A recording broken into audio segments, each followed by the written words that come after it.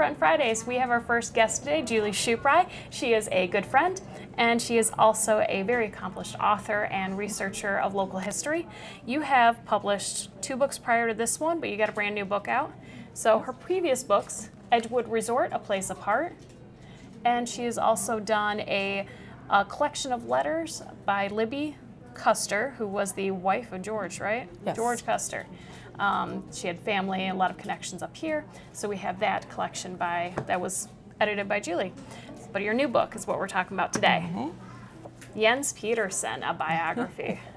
So tell us about Jens. Oh, Jens was started out his career in Traverse City as a bricklayer. His father came from Denmark, and he learned the trade of bricklaying. And when they were building the state hospital, his father came and was what would you call? He was one of the head bricklayers. Okay. And so as the state hospital went up, Jens learned how to be a bricklayer.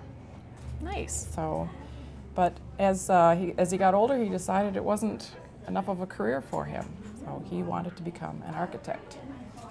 So in 1901, he went to Chicago and spent 3 years there, and came back in 1904 with his license in architecture. How difficult was it to get a license then, would you say? It was unusual. There were only 3 states that required licensing at the time. Michigan was not one of them. Oh. So he was licensed in Illinois. So he came to Michigan as a licensed architect, which was pretty rare at the time. Nice. Cool. Why does Jens deserve a biography? Because, you know, small town architect. Why does he deserve a biography of his own? As I started researching him, the more I learned, the more interesting it became. So one thing led to another, and as I discovered all the different buildings that he designed, I figured his story needed to be told.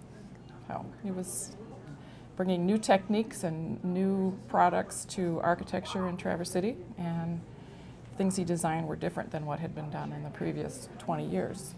Neat. So take us on a tour through Traverse City. What's a couple of buildings that people would want to look for that are Jens?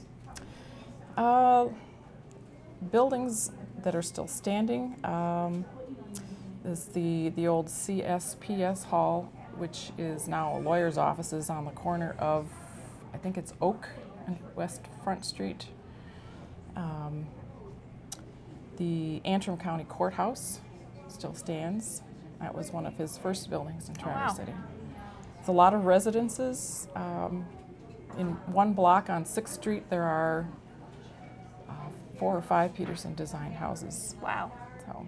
Was he a proponent of a particular design, or did he do a little bit of everything? What were his favorite things to build, maybe? In his early career, he was still designing things that were in keeping with the architectural styles at the time, but by the 19-teens, he was designing bungalows, which was new to Traverse City. There weren't any other architects that were designing bungalows. Oh, cool. And there are several examples of very nice Petersen designed bungalows still in Traverse City. Yeah. Was it was pretty unique for him. He had plan books that you could purchase and that sort of thing that were of his own design. So if you wanted to copy his work, other architects could take it or other builders could take it and move on with that. Was he pretty successful in that venture, selling his plans? Yes, he was very successful. He had plan books starting from about 1908 until about 1918. You could order his plan books, and there were 50 or so plans that you could choose from, ranging from more affordable to a little more expensive houses. And you would write to him, and he would send you all the things that you needed for your house, all the plans and the specifics and the cost of lumber and everything that you would need. He did copyright some of his plans so that other architects couldn't steal all of his plans. So his most popular plans he copyrighted. Wise. So, yep. Yeah. Okay, so there's a lot in here, obviously, for historians of architecture and preservationists and that sort of thing. What would the general reader enjoy about this book? I think it's an interesting look at what was happening in Traverse City at the time. His personality was very unique. He was popular. He was involved in a lot of community activities and fraternal organizations, and so he was well known, and it's interesting to learn about his personality. Yeah. Yeah. So you're a regular contributor to a local magazine called the Grand Traverse Journal. Yes. It's gtjournal.tattle.org. So you've submitted several articles about Jens. One in particular, it's probably my most favorite thing that we've ever published, is this fantastic letter that we presume he wrote to the Record Eagle. And it was all about fudge. Could you tell us about the fudge? Jens Peters, one of his hobbies was writing. And so I think this was probably something that he wrote to submit to the newspaper. But it was about a couple of young girls who, I don't know why they were making fudge in the State Bank building, but his office was in the State Bank building, and all of the gentlemen who had offices in the building smelled the fudge that was baking, and they all came down to the lower level where these ladies were making the fudge, and they left for some reason, like I guess to let it cool, and then when they came back, someone had absconded with the fudge. No. And so it was a fun little article about who nailed the fudge. And back then, nailed was a slang term for stealing, not for what we use it for today. Yeah. So this guy was pretty hilarious. Mm-hmm. He had a lot. He did a lot in social circles. He also had a family. Yes. And eventually, he moved from Traverse City, right? Yes. His entire family, his parents lived here, and his younger brother was also a brick mason, but he took a job out in Sacramento in 1907. So their parents and Jens's brother Henry all moved out to Sacramento about 1907. So in 1919, after the World War, the economy slowed down. People weren't building anything at the time. California was an incredible opportunity. It was growing like crazy. Mm-hmm. So he packed up his family and moved to Sacramento, where the rest of his family was. So a good part of this book takes place in Traverse City, a good part of it takes place in Sacramento, California. Yes. And then there's a lot of humor, there's a little bit of scandal, there's all sorts of awesome things in here, and it's really the slice of life of a family living in 19-teens Traverse Mm-hmm. City. Yes, it is. Julie, you've done fantastic work. I know Jens is like the love of your life. If he was alive, he'd be the love of your life. Yep. 10 years in the making. Thank you so much for coming, Julie. Thank you for having me. Yeah. Let's welcome our second guest today, Beth Bynum. Beth is a fantastic artist, and we are really excited to have her here today. In fact, she has a show. So if you like Beth and you like art, you should come this evening. It's going to be at the Grand Traverse Distillery from 6 to 8 o'clock tonight, Friday, November 17th. Right. Beth, thank you so much for coming today. Thank you for having me. Yeah. Great. So, an artist. You have done a myriad of different mediums. You've gotten into digital, collage lately, but collage is really is that really where you feel like you found your voice? Collage is the start, and that's most everything that I do has collage in it. Whether it's tissue paper or it's painted paper, antique paper, mostly everything has some sort of paper in it. Okay. I own a Bynum. I'm a proud owner of a Bynum. And yes, there's paper in it. You used some vintage sheet music in mine. Absolutely. And it's gorgeous. Yes. I love looking at mine. It's right on my mantle. It's in prime location. Right. Thanks. Yeah. So you sell your art, obviously, because I bought some. I do. You're going to be selling some tonight at tonight's show. Yes. So come on down. So in collage, what do you find about collage that really speaks to you? Like how'd you get started maybe in collage? Well, I love paper, and I'm always looking for paper. Paper just comes to me. Someone might find some paper and say, hey, I've been thinking about you, and they give it to me, and so I just start in. And I paint my own paper, I stamp paper, and that's how I find things. Well, things find me. It's nice to have a good network of friends that know you're an artist, right? Yes, absolutely. Yeah, cool. How long have you been doing art? I've been doing art for about 6 years, since I retired. Okay. And gone from just doing newspaper and magazine collages to digital collage. Wow. Photography. So, yeah, how do you use paper in a digital? Well, I might take a picture of something that I did with paper in it and use that. But mostly digital is with my iPhone. Okay. And I manipulate the photo. That sounds like wicked fun. It is. It is. I love it. Do you have any of that in tonight's show? Any of your digital work? Tonight's show does not have digital. Okay. It's a retrospective of what I started out with and what I've been doing lately. I started out very small. The first piece that I have there is called Postcard from Iagra, and it's a little 5x7, and it has fake stamps in it. Oh.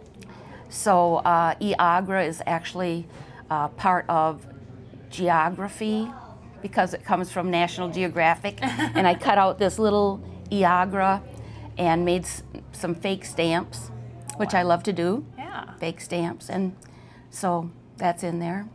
Fun. What's going to be your favorite piece tonight? My favorite piece is Rust Angel, and it's a box assemblage. It has all kinds of rust, which I also love besides paper. I love rust, and rust doesn't just come to me. I find it while I'm walking down the street, and my son is always saying, Mom, what are you doing? And I'm saying, I'm looking for rust. And it just happens. It happens. Rust Angel is a group of all kinds of rust. It's in a long, thin box, and it also has a poem on the inside of it about angels. And it's one of my latest, and it's really one of my favorites. Yeah. Yeah, you put poetry in not a lot of your pieces, but I've seen a couple. And in fact, on the one that I purchased, on the back side is just a little snippet of a poem. Is poetry something that you do also? Is that, or do you find poetry like you find your rust? I really enjoy poetry. I think that it's such a wonderful creative endeavor, and that brings us to what's going on tonight with the poetry. That's I invited poets from the Bayside Poet Group, and I have 4 people who have written poems that go with my artwork, and they will be reading their poems from 6 to 7. So it's not only an art show, but it's a poetry reading, which I'm really excited about. Oh, that is such a cool idea. And you know, Beth, you have for a long time, you are known in our community as being someone who encourages other artists. You have done many, many programs out at the Kingsley Branch Library, encouraging people to develop their skills in collage. You've helped them, make books. You've done all sorts of really cool things. People who wouldn't consider themselves artists, you have reached out to.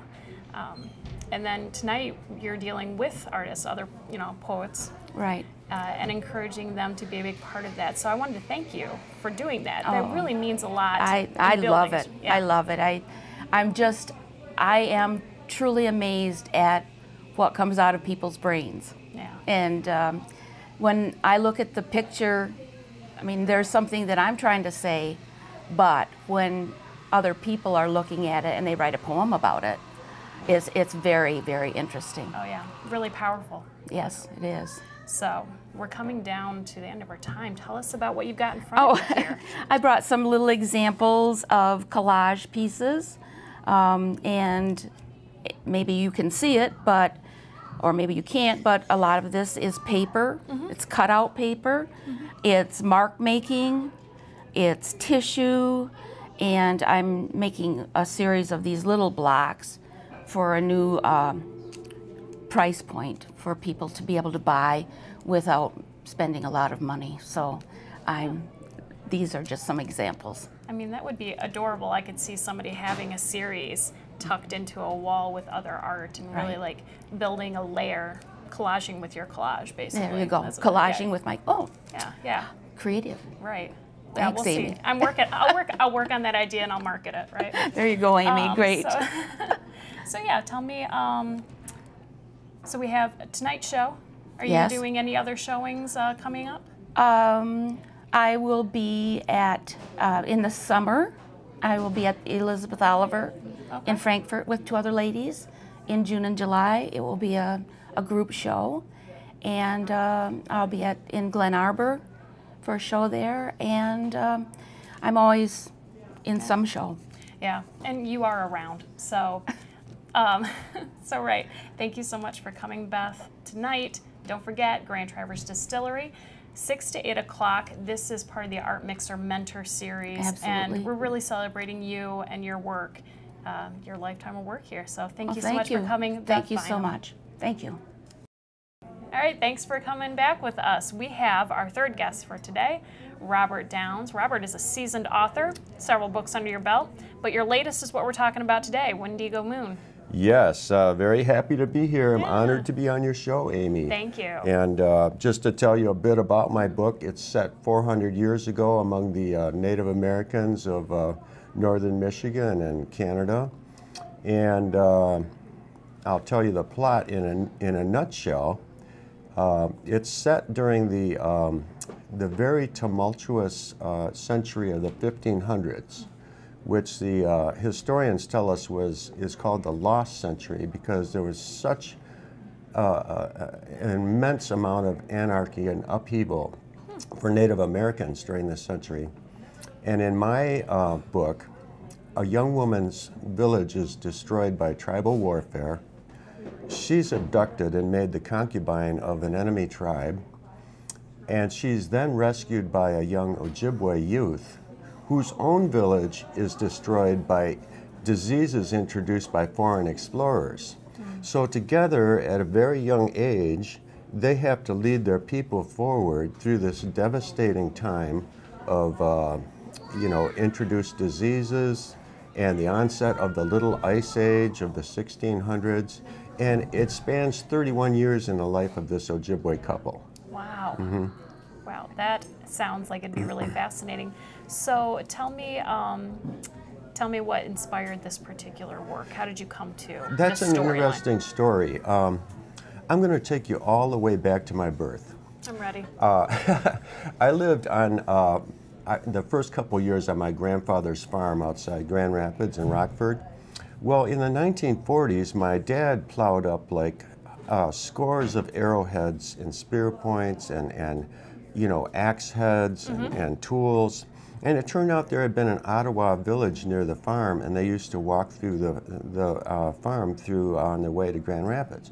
Well, I grew up believing that there were many, many more Native Americans in North America than we can begin to imagine because of this. Okay. So I've always been fascinated by the Native Americans, and I grew up reading every book I could about them. And about 25 years ago, just for fun, I wrote this story about an Ojibwe father who was desperate to feed his family during a terrible winter, and he was pursued by a mortal enemy. Well, I put that story aside, started Northern Express Weekly, spent 22 years doing that. We sold the paper, and then I got to wondering, whatever happened to that old warrior? And so I decided I wanted to know who he loved, who his family was, who his clan was. So again, I wrote 2 more stories, just sort of almost in a trance, you know, they just came to me.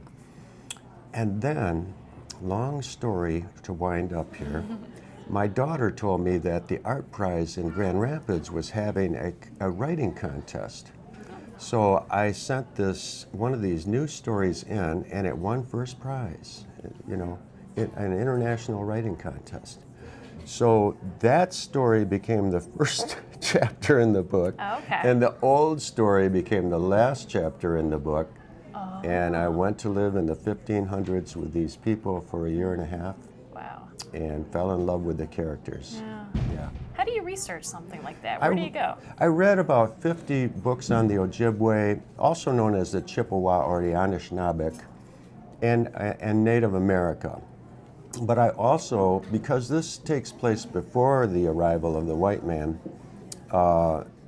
I also read a lot of books about anthropology by the likes of Napoleon Chagnon, because in the 1500s, even though these European explorers were maybe 1,000 miles away, the country was flooded with the likes of viral hepatitis, measles, smallpox, typhus, and this swept across North America and South America too.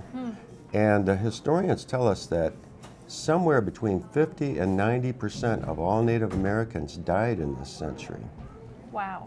So I forgot the question now. No, how did you, whoa, I forgot the question too. So we're 2 peas in a pod. We're on the same page, so to speak.